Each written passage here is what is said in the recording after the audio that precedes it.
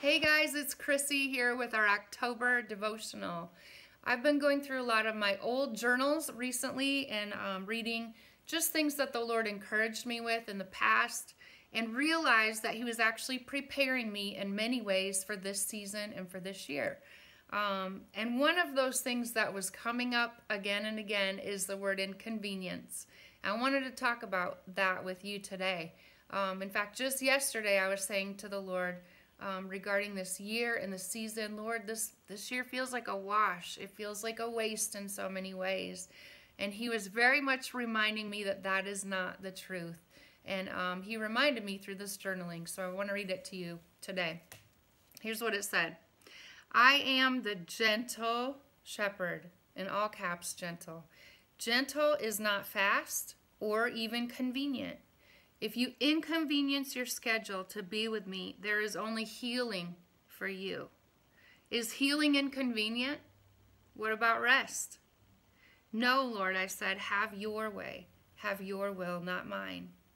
And He replied, some people never receive healing because they don't want to cooperate with me. The process is more inconvenient to them than the pain. This is never the way I planned for them. Then He says this phrase that really shook me to the core. Learn to love inconvenience. It is a blessing and a gift. That's hard to swallow sometimes, isn't it? Just this weekend, my sons were home for homecoming for their high school.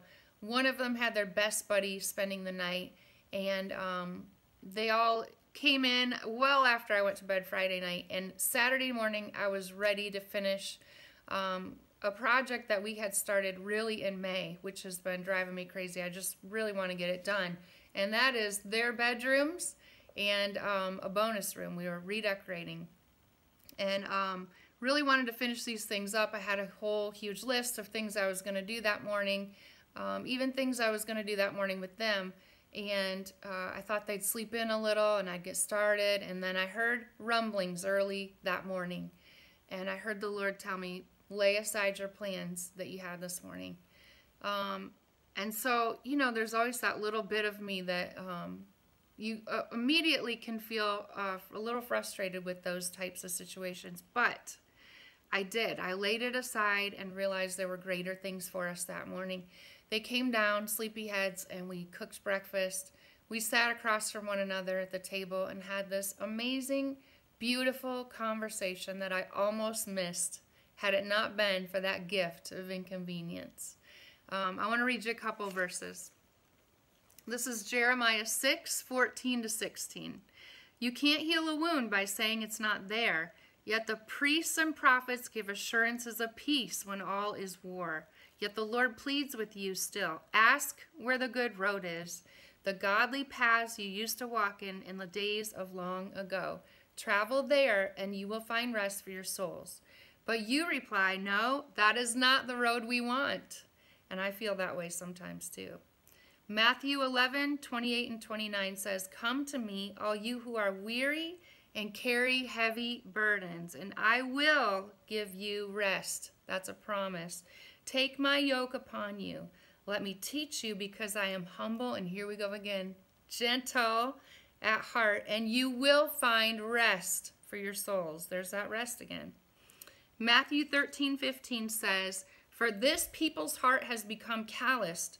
They hardly hear with their eyes. Otherwise, they might see with their eyes, hear with their ears, understand with their hearts, and turn, and I would heal them.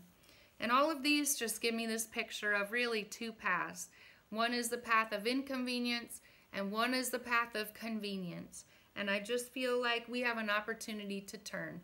We have an opportunity to make the choice to go that path of inconvenience, which is not always the easy route. It's never the easy route, but it is always beautiful. There's always rest there. He promises there can be healing down that path for you. There are relationships. There are amazing, beautiful things if we just take that turn and make that decision to take that path. I hope this encourages you guys.